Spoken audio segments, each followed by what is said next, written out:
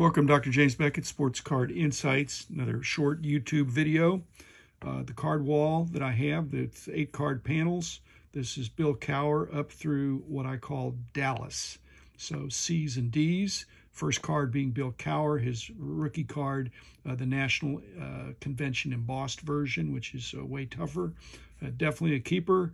I thought about using his APBA, his APBA card, but that's not really, well, it's a quasi card, so not including that. Thanking sponsors, they're much appreciated. You probably know the drill by now. One of my favorite cards here, Mike Kramer, good friend, definitely a keeper. He's for what he's done for the hobby.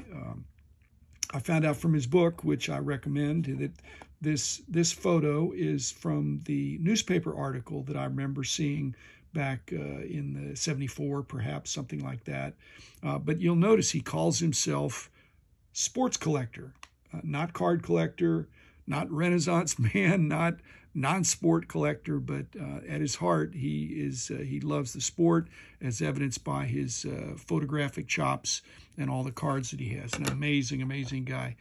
Read about his whole story in his book, and maybe he'll even make a sequel. Joe Cronin, great player, manager.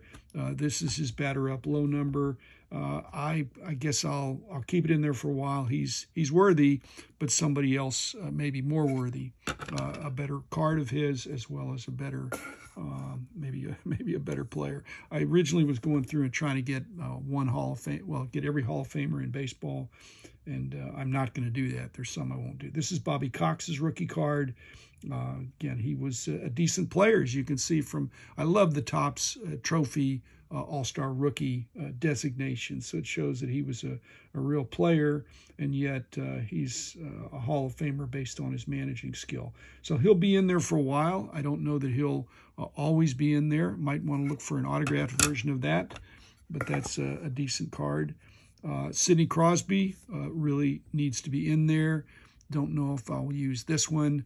It's a 9.5 of the Beehive rookie, or the gold version. I've got several other versions, and I probably have an autographed one somewhere, but I can't find it. It's either at BGS. But again, the other dilemma we had is that when Beehive, you would think that's a simple thing. Beehive, B-E-E-H-I-V-E. Well, is the H capital, is it 2 words or 1 word? And we always had that dilemma based on historically what was done with that particular set from its historical roots. Frank Cressetti, this is a great card, a Z-Nut. I picked up Z-Nuts of players that I recognized. Great Yankee player and coach. It's a cool card, but when I put it up on my card wall for the last few years, no one has commented about it. On the other hand, I've got a Z-Nut, Joe DiMaggio, Earl Averill, some other guys, and they do notice those.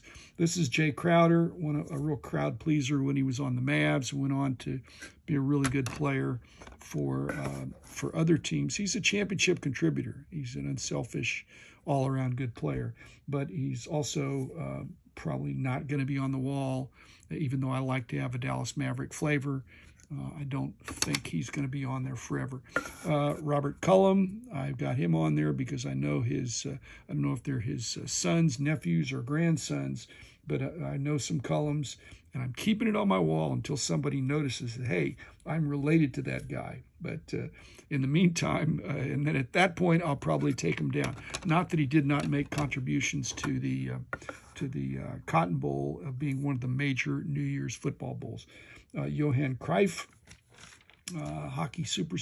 soccer superstar, but not recent. And so I think the movement in soccer might be toward picking up these the Dutch superstars and other European superstars. But I think I'll put him on there and see what feedback I get. But long term, I'm not sure. He may get bumped out by Messi and Maradona and other people like that. Candy Cummings, great name. And again, he's a Hall of Famer, as evidenced by the Callahan cards. The Callahan's cards came in a box. I used to collect them by the years. I had all the different boxes, all the different years, because I was a little bit of a completist. Really the first few years of Callahan's not as tough. The last year, very tough, very tough. But anyway, he's probably going to get bumped out. The Dallas card I'm talking about is just to prove that Dallas did have I don't know if it was a Texas league or a Southern league, but it was the T210s, the old mill red borders. I'll probably keep this just because it looks like he's a tiger with the script D, but it's the Dallas team from more than 100 years ago. So just a good conversation piece. And you might think I forgot Stephen Curry. I didn't forget him, but my best Stephen Curry cards are still at BGS. And I will not, you've got to have Steph.